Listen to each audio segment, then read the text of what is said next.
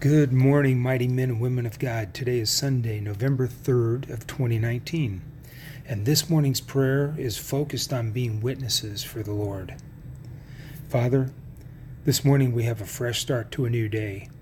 How would you like for us to use this as we go about it for your kingdom? Forgive us, please, for not many have taken your charge seriously to go and be witnesses for you throughout the earth. Father, there are many who are unaware that they are searching for you, substituting material things to try and satisfy the God-shaped hole that is in their hearts. Your word, Father, says that we overcome the enemy by the blood of the Lamb and the word of our testimony.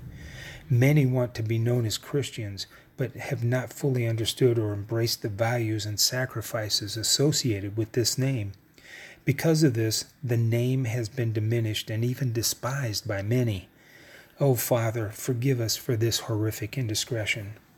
Prompt us to be your witnesses of what we have seen and experienced in you, for this is acting like the one for whom we are named. Father, remind us of what you have done for us. Let it always be on our lips and evident in our hearts. This is what others are waiting to see, the very influence it has caused a lifestyle change within us. Let it be so powerful that others will question their own lives and seek you. Father, the blood of the Lamb and the testimony that we carry will cause radical change in the world, just as it did through the original disciples.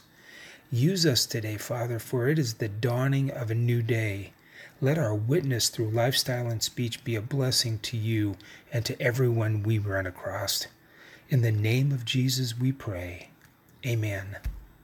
This is Jeff, praying that you have a great and God-filled day today. Shalom.